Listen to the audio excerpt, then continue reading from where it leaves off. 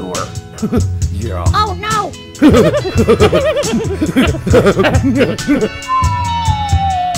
Matt, what the hell was that? Wasn't me, coach. Welcome to the straight red car. Get off our lawn.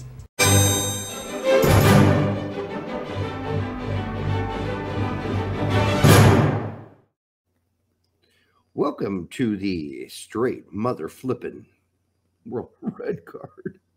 Really sticking to it that early, huh? Yeah, trying not to swear. Do you think they'd get us if we started saying Farkin or Fark? I don't know. Farke? Whatever. You know, Daniel Farker's back in the Bundesliga. Yeah, I know. He's doing okay. Yeah, he's a good coach. I'm not saying that Norwich's coach that they have now isn't a good coach. He's doing very well. Dean. Maybe it's just the players. Dean Henderson. And they're doing well. They're doing well in championship. It's like championship. They've done in the past. Yes, so it's not the same thing. You know, Farka. But neither manager did well in Premier League. Farka has, he had a challenge on his hands. He had a Farkin challenge on his hands. So, but anyhow, we're going to talk about. Something happened with Jackson. You said I don't understand that. Yeah. Well, so we were up in Michigan this weekend visiting family. And oh, no wonder you're so exhausted. I'm always exhausted. You drove all the way to fucking Michigan this weekend. Yeah, usually we drive up Friday, but we didn't. We drove up Saturday, so we even lost part of Saturday of relaxing. Oh. No, so my mother-in-law wanted to take the kids on Saturday and Sunday night, so like we all hung out like at my brother-in-law's house, and then she took them home with him, which is great. I finally got a full night's sleep without any kid pestering me in the morning. Thank God. Yeah. So my mother-in-law ended up taking the kids, walked the dog to this place called Roosters, just down the street from her house. And That she had sounds like a total fucking dive bar with strippers. Kind of plays into the effect of the story, but they walk in. It's some kind of a sweet / convenient type store place. I don't know. They got ice cream, candy, all that type of thing. And so my mother-in-law gives each Jackson and Charlie $20, like each, and sends them in there. She knows the people there, so she's like, "Hey, if they're buying too much that they don't have enough money, let me know." And my son comes back out and goes, "Mimi, do you want anything? I can get you something." And she's like, "No, Jackson, I'm fine." She goes, "How about I just go tell him I'll get you an adult beverage?" And then walks back in. I died laughing at that story. I'm like, that's my boy. Your boy's buying drinks for your grandmother, his grandmother. That's funny. But the very next day, though, I went to go pick him up to take him to the brother-in-law's, and Jackson's like, "Dad, I've got $50." I'm like, "How do you got $50?" And mother-in-law's like, "He doesn't have $50." "Yes, I do." He pulls it out. He's like, "There's 10, there's 20. I guess I only got 40. I'm like, "Jackson, that's 2 20s and a 10. That's $50. How'd you get that?" And so my mother-in-law laughs it off. She goes, "Oh, yeah, you must have found some money lying around." And so we're about to leave, and I'm like, "Jackson, here, let me see that $50. And he gives it to me, and I'm like, I hand it back to my mother-in-law. I'm like, "Here you go." He doesn't need $50. And she's like, "Well, he was talking about wanting to go to the dollar store and buy 50 things." It's just like, Jesus Christ, Jack. Talk about burning your money if that's what you want to do. Well, that sounds like a lot better trip to the grandparents than when we went and visited Grandpa Richie in Michigan. Jason and I were very young, and he had a pond in his backyard and whatever. And we hung out there, and we threw rocks in there because they had by your dick. No, but they did have a dog that would chase rocks into the pond and get them. So we were out there for a while, and he had a trailer in the back, and Jason needed to go like really bad, number 2. And, okay. Yeah. And so all of a sudden he's like, "What do I do?" I said, "Run there's a trailer. There's a bathroom in there. Go use it." Well, anyhow, this trailer had been turned off for some time. It hadn't been used, been sitting back there for years. Shitter's full. He just took a shit in the fucking trailer's bath, and it just sat there. Sitting in 90-degree weather. And he couldn't flush it And then he got in such bad trouble with my grandfather, my American grandfather, grandpa. We called him Chuck. And Chuck was a grumpy motherfucker, by the way. He wouldn't let us use his pool table. He'd want to scratch on it. We're like, we're actually good athletes. We can play pool. No, didn't like that. Anyhow, scratching the felt? Is that what you're doing? Scratching the felt. You trying to chip the cue balls? Is that what you're trying to go up and over? No, he just didn't. Why are you scratching a pool table? He was No, we didn't even do that. He wouldn't let us play. Period. On the pool table. Seems like an excuse to say, "Hey, don't touch my fucking table." Listen, we had some good times with the guy, but everybody that ever knew him knew he was a bastard. So he was an old grumpy bastard. So he went through a lot. He went through a lot in his time. So he had makes sense if you're a little grumpy at that age. He had a disease where his limbs would just fall off randomly. So yes, wasn't good. They grow back? No, he had one leg. He was missing several fingers. So he had a rough life. Sounds like he's a pirate. I guess. Yarb. It would have been more fun if he were a pirate, but it wasn't that much fun. Anyhow, I'm not going to bust on my grandfather or my dad's side that much longer because it's family history things. All right, so we're going to cover the rest of the players we didn't cover in the other report because guess what? Other people played or didn't play, which is also something you have to report. Yeah. We didn't talk about Auston Trusty, who went 90 in another loss for Birmingham, who has played pretty good. Consistently. Yeah. He's a starter for Birmingham. I think it's definitely a good thing, a good sign for him that he's consistently playing on loan. So whether or not he'll actually pan out and play for Arsenal will be seen. But then we didn't even talk about Horvath, who has been solid as fuck for Luton. So now that's Tuesday. They won. Then they played again this weekend. They did not win, but it really wasn't his fault. But he's playing, which is more than he can say for Turner and Stefan. Mr. My back is hurting again, Mr. Back Herpes. So we talked about Cole Bassett and Taylor Booth had a head-to-head in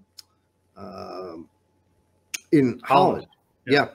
Cole Bassett plays for Fortuna Sittard, and Booth plays for Utrecht. And even though Utrecht's team won, Taylor Booth did not play. Bassett played the last 20 minutes at least. So there you go. Okay. Mendez, 90 in a loss for Vizela, but it was a really close game versus Benfica. So and Alvarado went 23. So that kid's starting to look like he's got a future, Alvarado, by the way. Jesus Christ, help us. But Altidore went 30 and scored for Puebla. I mean, you got to say it. He's playing abroad. I mean, good for him. Yeah, fine. It's good. But don't call him up. That's all I'm saying. We have other nines that are performing at a higher level. So you know, if he was starting for Puebla and scoring buckets of goals, I might say, okay, well, at this point, at this dramatic point of need, maybe he's the third guy behind Pifak and Sargent. Yeah. You know, maybe that's Ferreira keeps putting them in. So I mean, can't necessarily take him out of the conversation though. Yeah. So Ferreira had a good weekend. By the way, he scored. Mihailovic scored. This is all MLS stuff. Yep. McGlynn had an amazing assist. He's definitely putting up the numbers for himself there, man. Coming off that U20s and everything, he's doing great for Philly. McGlynn really looks like the real deal. He was kind of getting harped on in the U20s, although I don't know why. But I mean, the dude can cross a ball like a laser. Yeah, and he can shoot a free kick like a fucking cannon. I mean, this guy's got a great foot and a good eye. That pass that he made for the assist was amazing. Abobasi scored again. So on top of Ferreira scoring again. So it's just like at a certain point, you know, it's like I'm acknowledging that these guys are doing good things. It's just so late in the game. I don't see Mihailovic, McGlynn, or Abobasi. Well, definitely not McGlynn. No, definitely not McGlynn. Yeah. He hasn't even been included in any of the camps, so I don't see him being brought up now. No. And, so Mihailovic might just simply because Berhalter has attempted to call him in beforehand. So yeah. Mighton was not transferred or traded for all I know. I checked. I didn't see it. But he's now not dressing at all for Nottingham Forest. Yeah, Horvath went 90 on Friday and lost. We already talked about Sargent in the prior show, so if you missed that, go backwards. All right. We didn't check at really... the tail end of the show. I'll have the live stream link to it. We talked about McKennie, but we didn't. Like, he didn't play that well. He played 90 for Juventus. He went the full 90, but it was a little ragged. He just looks like he's kind of rusty, but he's also being asked to push forward a lot. So Dest was in the 18 already for AC Milan. He did not play. Well, I guess we'll figure out if that's a good move for him. I don't know. I don't know yet. I can't say. But he's a backup to left and right backs right now at AC Milan. Right wing. Yeah, well, they got injuries, but they could play him in the midfield too. You could, theoretically. McKenzie, another 90 for Genk in a tie. They sit second in the table behind Antwerp and Belgium. Definitely making a name for himself this late in this stage. Yep. Hernandez, that kid we introduced last week, went 4 for Mechelin. Ledesma in the 18 for PSV, so he's back. So that injury was not that serious, but he's not playing. Chituro Odunze, 90 for Leicester's U21s in a loss. A bad loss, actually. Well, I mean, at least he's playing in the U21s now. He is, but they got slaughtered. Tillman, 90. Green in the 18 for Firth in a tie. They still sit in lower mid-table. We already talked about Tessman Busio and Venezia and Rangers. But speaking of Scotland, Joe Effort went 70 for Motherwell versus Ian Harkes at Dundee United, who went 90 in a 0-0 tie. So Effort started as one of the attacking players. He played out on the right wing. Polvara in the 18 for Aberdeen. Christian Ramirez has just been sent to the outhouse. He's not even in the 18 anymore. What a strange turn of events for him. No shit. He's like scoring buckets of goals and then all of a sudden not even on the roster. They're like, yeah, you stopped scoring. Goodbye. Like he stopped scoring for a short spell and then he got relegated to the bench and now he's not on the 18. It's strange. Well, to be fair, he scored a lot in the first half of the season. The second half of the season, he kept starting and couldn't score at all. And then they're like, yeah, fuck you. Eventually. It happens. Real quickly, last week we had talked about Chicharito's little debacle with Toronto FC. Yeah. Did you see his? Did you watch the LA game against Kansas City? And watch his PK? Yeah, that was atrocity. That was an atrocity of a freak. He did a limp dicker to the right. It was just so. It was like he was trying to just do the nice little chip, you know. You know, when you're taking the free kick to win the game, you don't get cheeky. You just fucking slot it in a corner. 96 minutes, you just put it away. Don't get fuck around. You don't fuck around with it. Mm-hmm. Exactly. Terrence, Tyler Boyd. There you go. Did not dress for Besiktas. Weah's injured. Balogun, 90 minutes and a goal for Rems. Seems consistent. Yes. In a 1-1 tie. EPB 90 for Troyes in a tie. Toljan. Yeah, the EPB tie was amazing in the sense that they apparently dealt with a red card. Yeah, clean sheet early in the game. Shit. Yeah, amazing. Managed to pull it off. That's all that matters. I mean, you gotta give EPB credit. He's doing what Matt Niaska could not do in France. He went to France, found a team, a decent team, a mid-table team, and made the starting lineup every fucking game. Consistently, yep. Miazga went to France to also what was at the time a mid-table team and played the first 5 games and then couldn't get another minute for the rest of the season and got blamed by the manager as the problem in the back four.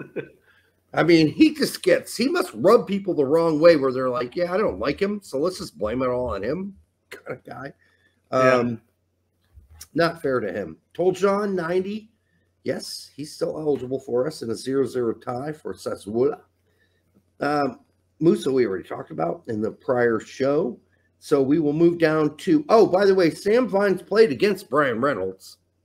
Sam Vines. Did he really play against him? Yes, he did. Oh, he did on Brian for finding the field. Because Reynolds played 76 minutes versus on the right versus Vines on the left. Wow. It was head-to-head. Yeah, the whole game. So it was kind of fun to watch, like, some of those parts of that game where you're like, oh, yeah, there they are fighting over the ball together. But in the end, Reynolds was yanked at 76. Vines went 90, and Vines' team won the game. Westerlo, they got some work to do. Westerlo. Haji Wright, 90 and a loss. Not a great game for him nor the team. Jaboli, Era Yebi, 76 and a lot for Ankaragachu. Yeah, I know that sounds like a made-up team name. I stand firm that is. I know I said it too. Matt Turner in the 18 didn't play. Holmes, 20 and a loss for Huddersfield. Joe Scally, 82 and a loss. He was yanked at the 82nd for an offensive player. They needed a goal. Sonora, 59 and a loss for Independiente. Cardosa, 65 for Internacional. In a tie, he did not play that well. George Bello, 7 minutes for a second. 2 Bundesliga. 7 minutes. 7 minutes. Boyd, 81 for Kaiserslautern in a tie. Henry Wingo, 90 for Ferenc Karas.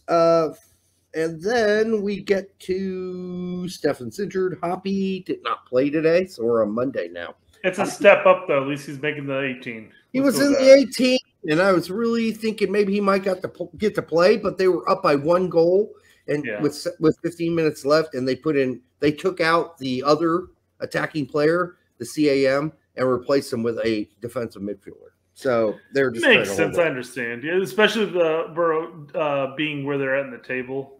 They're probably just wanting to hold on to that victory. Yep. So it makes sense. But at least he's no longer with the reserves, and he's back up with the 18 for the time at least.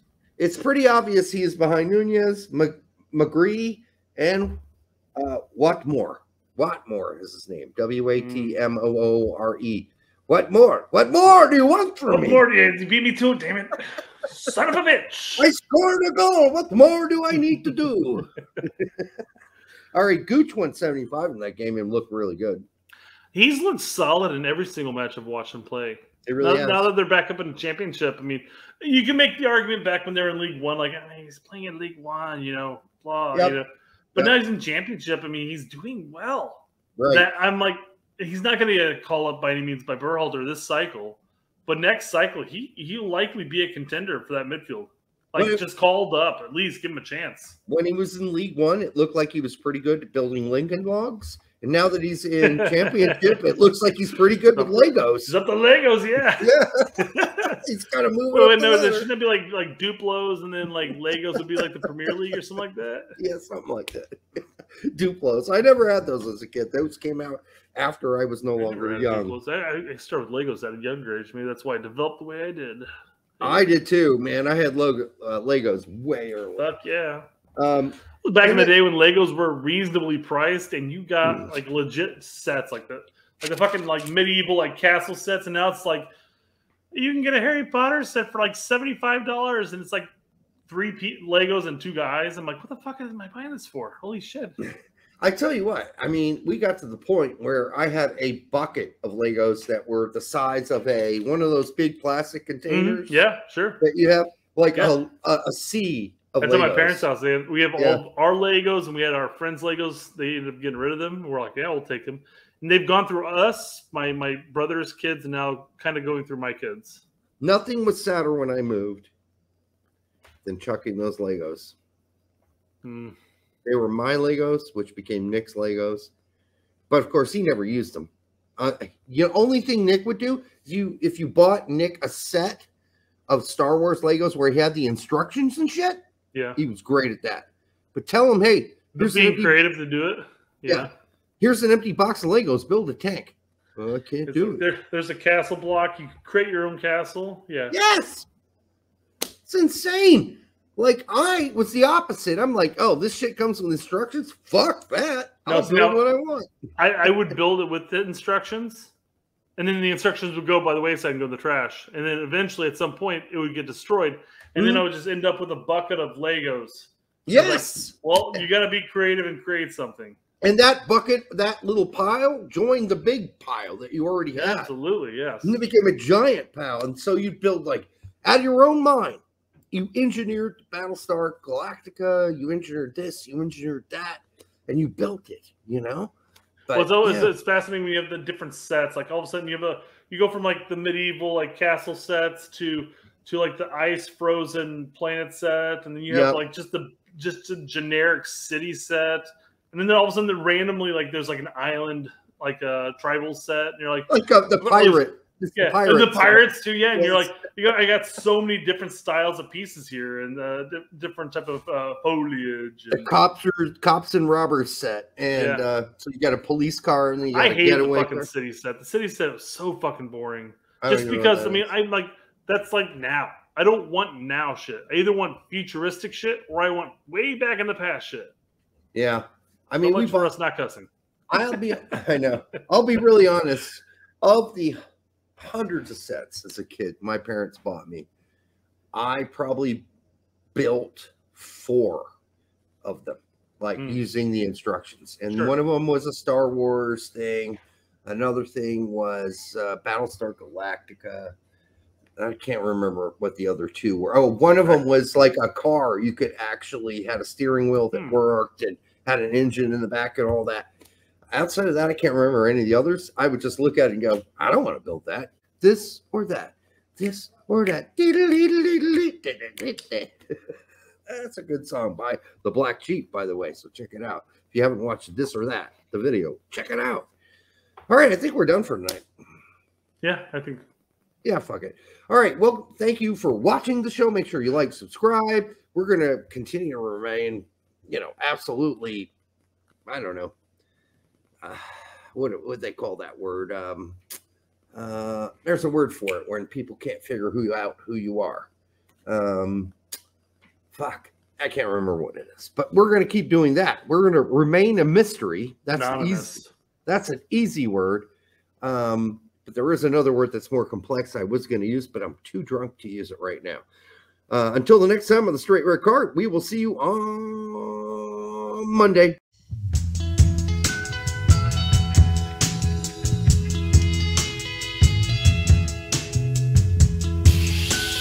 You're gonna do her. Yeah. Oh no!